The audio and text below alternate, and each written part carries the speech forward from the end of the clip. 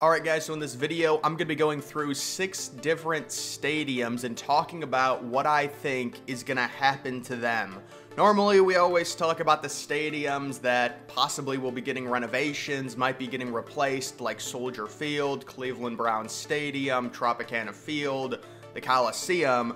These are stadiums I really never talk about because they've either recently gotten renovations or there's just nothing planned for them. And I'm going to be giving my take on what I think is going to be happening within the next 10 to 15 years to all of these stadiums. The first one, it is Hard Rock Stadium. Now, Hard Rock Stadium did receive their massive 2-year renovation back around 2014, 2015. They've got the overhang going around the entire stadium. I do think the exterior looks a little bit aged, but this is a stadium that I think has a solid 15 to 20 more years in it in terms of its lifespan. And then when it comes to just stadiums in Florida overall, we're seeing a lot more roofs, overhangs. I wonder when it comes to a new stadium in Miami, if they will go with a super stadium. I would imagine they would, and probably they will have a roof on top of it, because we saw what the Marlins tried to do with Lone Depot Park. It's been a failure. The roof is closed 98% of the time due to humidity. When you look at Hard Rock, especially during September and October, those Dolphin Sunday afternoon games, the sun is brutal. They've actually been able to use it to their advantage. The way they position themselves on the one sideline, they're always in the shade, and the opposing team is always in the sun, and it's pretty brutal sun. You know, you'll get 2 games a year where it'll be 95 degrees on the field, 100 degrees on the field for the 1 o'clock games in September and October, and they're going to want to mitigate that within 10 to 15 years, you would think, and plan for a new stadium. The renovation has done its job already. You know, it's prolonged. We remember this stadium when it was multi-purpose, how bad it was. The stadium's going to exist an extra 20, maybe 25 years because of it. I do think Miami will be planning for a new stadium, possibly by 2030-ish, maybe 2032, and then they'll get it by 2035, and it's probably going to be some type of translucent roof, maybe like almost SoFi-esque stadium to where there's a roof on it, but you're also going to let in natural airflow. I think that's going to be a big thing, especially in tropical climates where you're dealing with humidity and the sun. You put a roof on it, but it's translucent, so the roof, you know, blocks out the really harmful sun rays. It still allows for natural light onto the field, and then you leave an open window, almost like a ventilation system that allows for that natural, nice air in Miami to come into the stadium. They could do something like that, or because of the humidity, they might just make it fully climate controlled with a translucent roof. I highly doubt it's going to be retractable. There probably will be retractable windows, but that's just my take on the future home of the Miami Dolphins and also the Miami Hurricanes. At least right now, they've been talking about trying to get that new stadium going.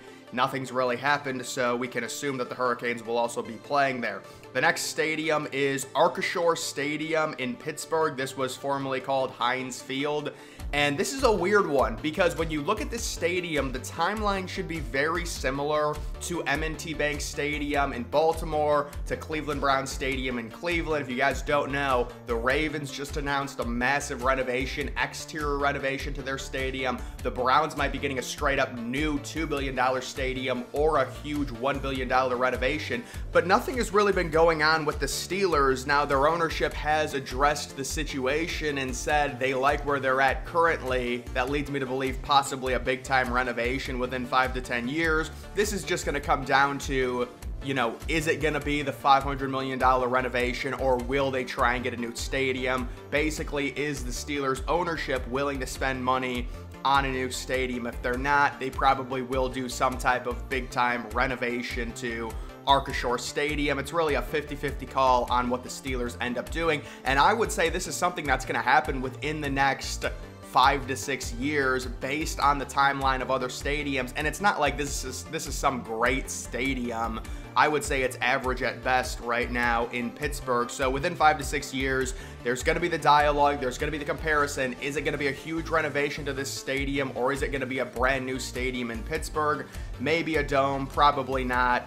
But either way, there is that one. We also do have Busch Stadium. So this is one I did talk about recently. We received word that Busch Stadium is possibly getting a $600 million renovation that they want to be paid for by the public.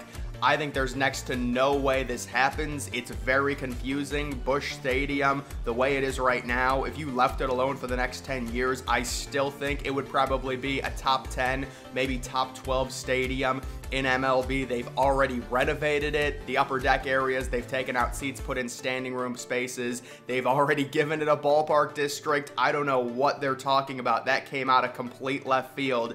The idea that it needs a $600 million renovation, which, I mean, to put into context, Oklahoma City, their new arena is going to cost like $950 million. $600 million just to renovate a stadium that I already consider top 10 in MLB doesn't really make sense outside of possibly getting a brand new, bigger scoreboard, which would really only cost about $75 million.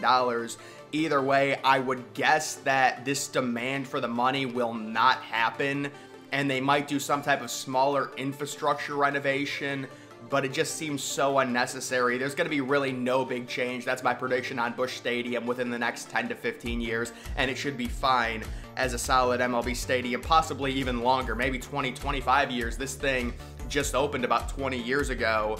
So there is that one. The next one, it is Globe Life Field. People hate this stadium, man. They really do. There are so many people that have this stadium ranked outside of the top 20 in their rankings, which is just crazy considering it is the newest MLB stadium, and I do think this is not going to age well. Now, they do have some unique factors to it. The retractable roof, even when it's closed, there's some glass paneling which lets in natural light. You've got the kind of floating seats out beyond left field, which is pretty cool.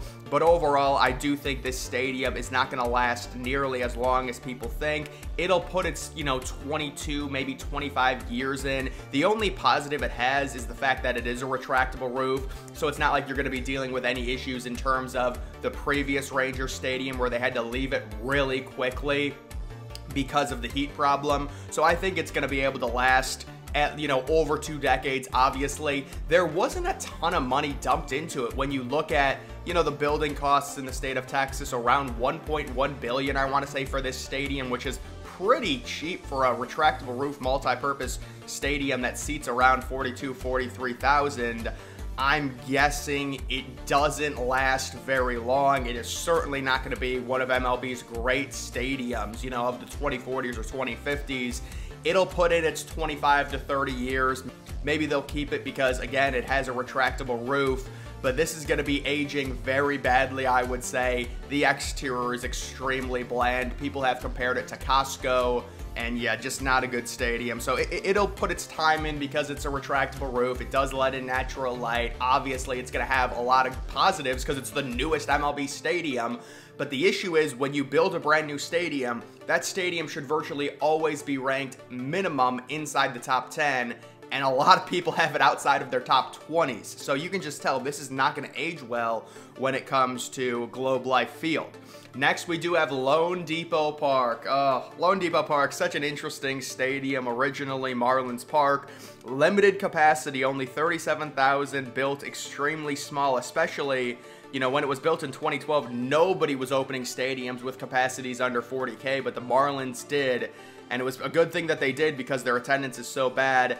I don't know what the remedy is to this situation in Florida when it comes to these stadiums. The problem with Lone Depot Park, if they could redo it, I'm guessing they would go with a straight dome and make the roof translucent with a lot of natural light. There's no way they would have a retractable roof. I do give them credit for opening the roof more early on this season. I think they've had it open for 5 or 6 games, but it's clear that you're trying to fit a square peg into a round hole when you look at something like this and you've got the roof closed 98% of the time. So it's unfortunate basically throughout June, July, August, even into September, it's never open. This is a very interesting stadium, but I almost wonder the Marlins might just leave. Like, they might move at a certain point. They really can't do it right now because the stadium is still virtually brand new, only like a decade old. But once you get into the late 2020s, early 2030s, if nothing has really changed for the Marlins, and we've seen the Marlins, albeit it was way back when they were at the multi-purpose stadium, Sun Life Stadium, they've went on World Series runs. It really hasn't helped the attendance a ton.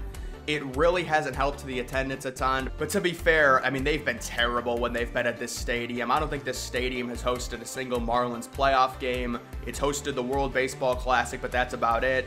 And if the Marlins do abruptly leave in the early 2030s, they're not going to knock this thing down. They'll leave it up. It'll probably be the go-to spot for the World Baseball Classic, you know, in March, because it's just such a great climate in Miami in March. Unfortunately, MLB season really doesn't start until April. So I think this stadium is going to get probably very light use if things continue to trend in this direction, where the Marlins have terrible attendance, and at a certain point they're going to possibly move, which would deem the stadium almost completely useless outside of single events, considering it is a baseball-only stadium.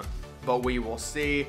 And then the final one, it is the Paycom Center. So the Paycom Center, relatively new, opening in 2002. The Oklahoma City Thunder want a new arena. It's already been approved. It's already been voted on. We're waiting for the renderings. We're waiting for some other legal stuff to be sorted out.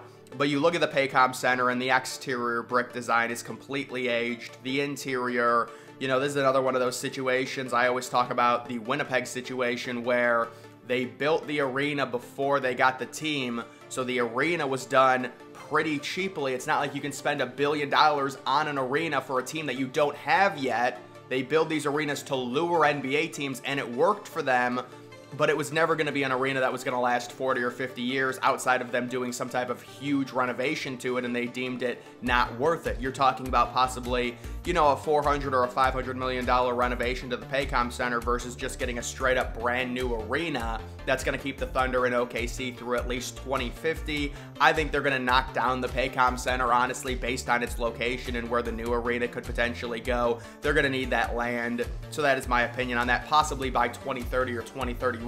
Does OKC really need two full-fledged NBA arenas to where you could make the argument and say, well, the Paycom Center opening, you know, in 2002, there's no need to knock it down right now. It's not completely decrepit. But does Oklahoma City really need another arena? Are they a big enough city to where that would be something that, you know, would be a need? I just don't see it. So I think they will knock down the Paycom Center. Maybe it'll take a few years after they move. Maybe they'll leave it up until 2034 or 2035. But that would be my opinion when it comes to that. Either way, guys, that is going to do it for this video. Make sure you follow me on X. Link to that's always in the description.